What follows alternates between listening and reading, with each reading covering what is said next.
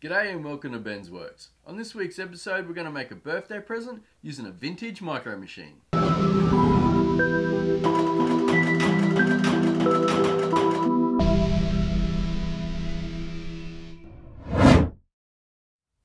So a good friend of mine asked if I'd make a birthday present for his 1-year-old.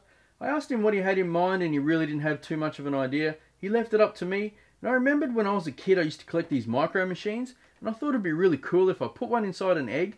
That way he could keep it forever. I remember when I was a kid I used to go to the shops with my mum and dad, and I would always annoy them to buy me these things. And as you can see here, I've got quite a few. I've got some really nice looking car ones. I've got speedboats, aeroplanes, buses, trucks. I've even got a Formula 1 car. As you can see, I've got quite a few in here. There's probably about 150 to choose from, but I think the one I like the most is this army bulldozer.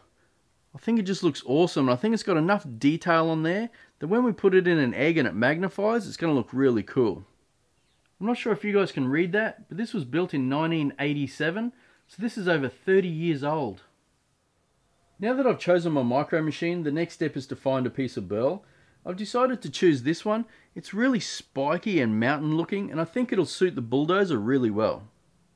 My first step will be rough cutting it using my bandsaw, and because I'm going to use a plastic cup as my mould, I just need to make it the same size as my base.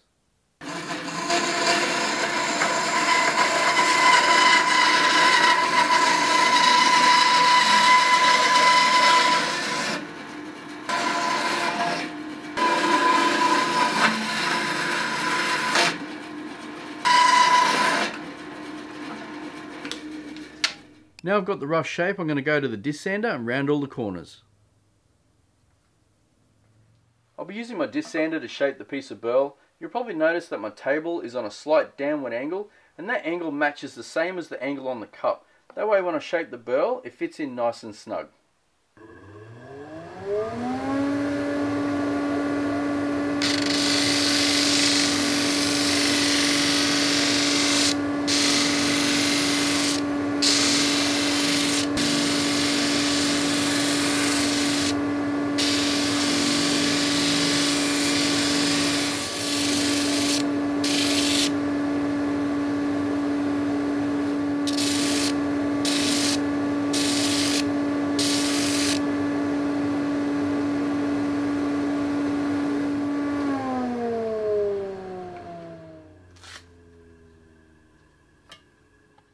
You'll probably notice that I kept checking the fitment in the cup. I just wanted to sneak up on it. It's nice and snug now, so we'll move on to the next step. Because I want the bulldozer to sit flat on the piece of burl, I've just got this engraving tool here, and I've just put a grinding stone in the end of it. I'm just going to grind down these peaks until it sits nice and flat.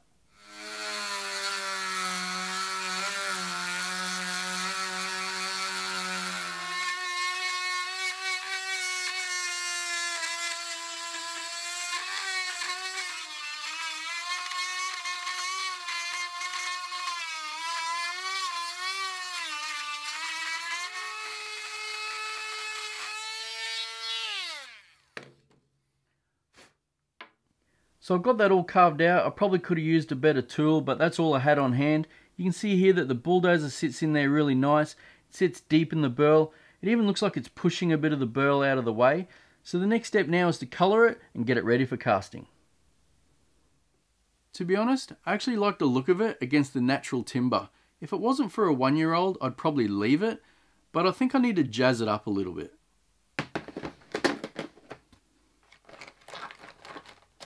So I'm just going through my container of pigments from Solar Colour Dust, and I'm trying to find one that's got maybe some earthy tones in it.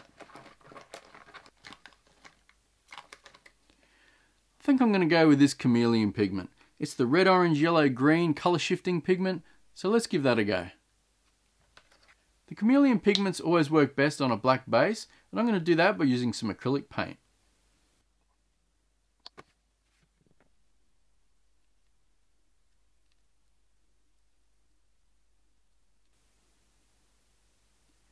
Now I'm just going to dry that with a hairdryer before I apply the pigment.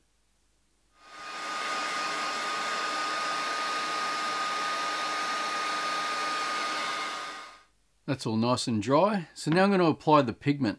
Now the best way I've found to do this is I take myself some UV resin, put it in one of these plastic shot glasses, and then mix in the pigment. Once I've got a nice consistency, I then paint it onto the burl.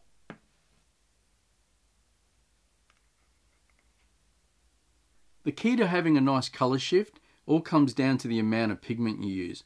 So I like to use probably a bit more than normal, that way I get a really nice colour shift.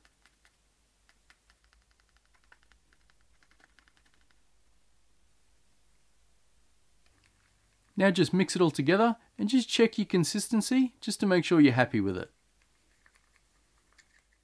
Now we just brush it on.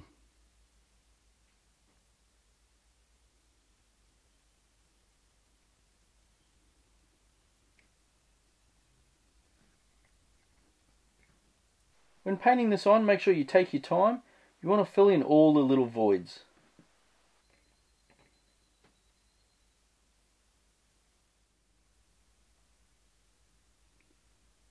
You didn't think I was going to leave the middle black, did you?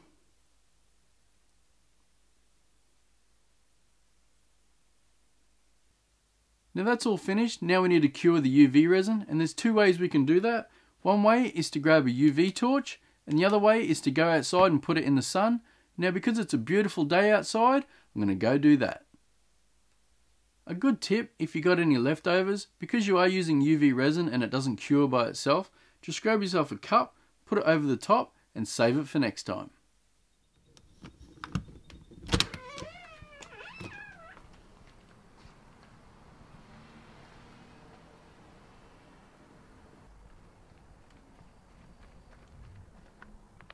It only needs about 15 minutes and it'll be fully dry. Out here in the sun you can really see how the colour shift works. On this angle it's purple or mauve looking, then when you switch to the other side it starts to look gold and copper.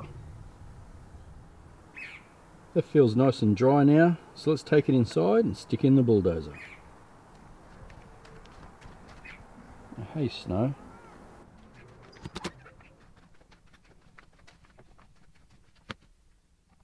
To stick in the bulldozer, I'm just going to take some more UV resin, just put a couple of drops around in some key places, that way it'll lock it in place.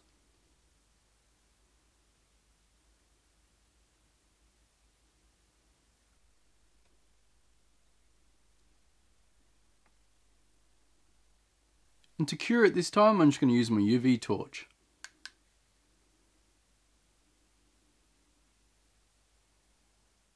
So the burl doesn't float while I'm casting, I'm just going to glue it to the base of the cup.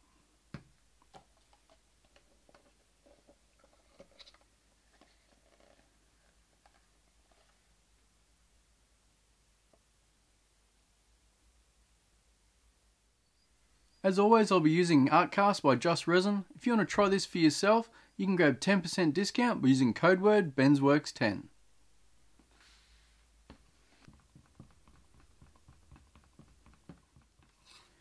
Make sure when mixing your resin, always scrape down your sides and your bottom. If you don't have a pressure pot, try and pour nice and slow to eliminate your bubbles. Lucky for me I have one, so I don't have to worry too much.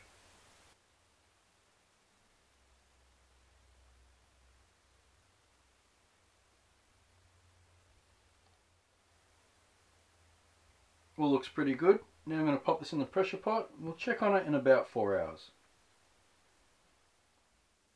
So I've just pulled this out of the pressure pot, and you can see here we've got a really nice clear casting. So I'm just going to cut the cup off now, and then I'll sand the bottom down, and I'll get it ready to glue to the waste block.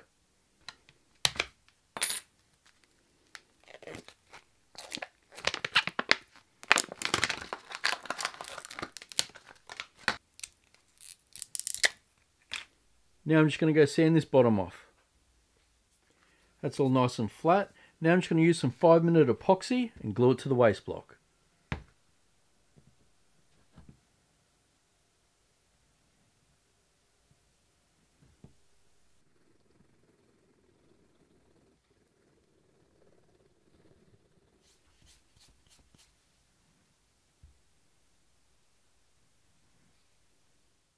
Now I'm going to let that sit overnight, that way I can turn it tomorrow. As most of you know, I upgraded my lathe recently, I upgraded to the WL46A from Hare and Forbes, and I've had a few people ask me what I think about it. And now that I've been using it for a couple of months and I've turned a heap of resin on it, I've got to admit, this thing is a beast. It just doesn't miss a beat. Check out my resin pile. That's how much resin I've been turning. Looks like Mount Everest.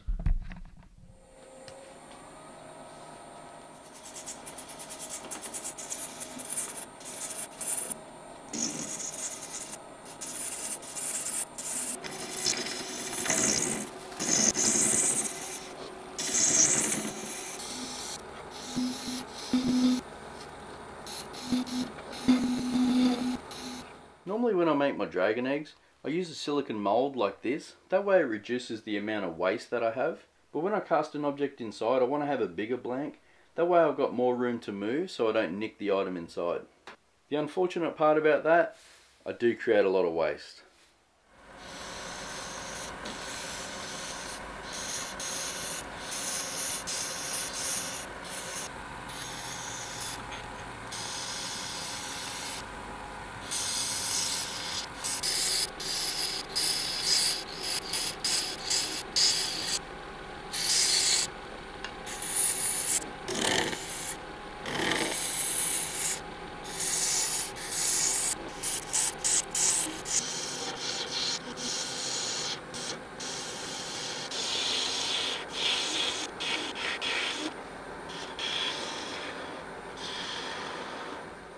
Now I've got my rough shape sorted out, the next thing I'm going to do is take my skew chisel, get all the tooling marks out, fine tune the shape a little. For this I'll turn the speed up to about 1200 and then we'll get a nice finish.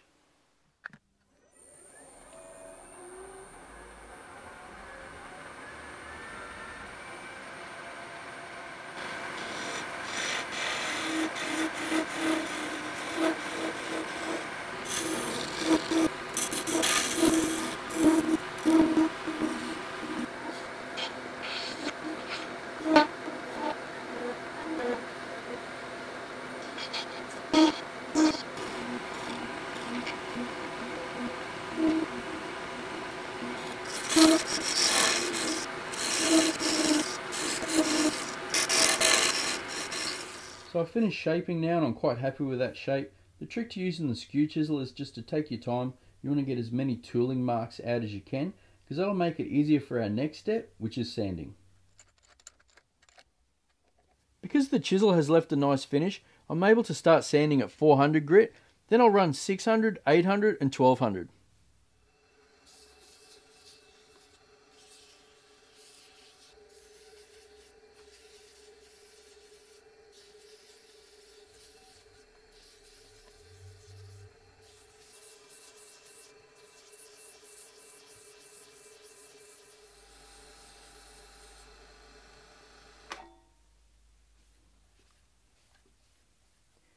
Well, that's all the sanding finished. Now I'm going to move on to polishing. To polish the egg, I'm just going to use my bench grinder with a buffing wheel, and I'm just going to use some Yorkshire grit.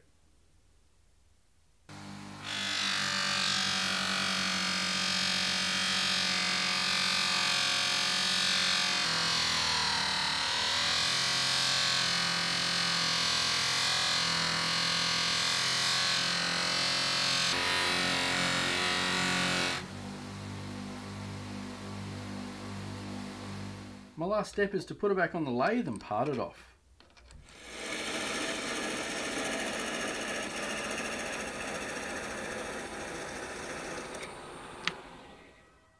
You can see there that the base parted off nice and clean. I just want to get rid of this little bit in the middle. I'm just going to do that with some sandpaper.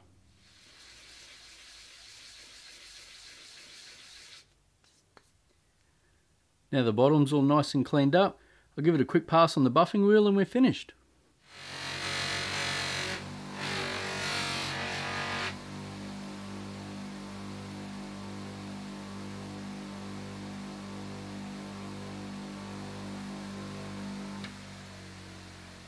One final polish with a microfiber and we're done.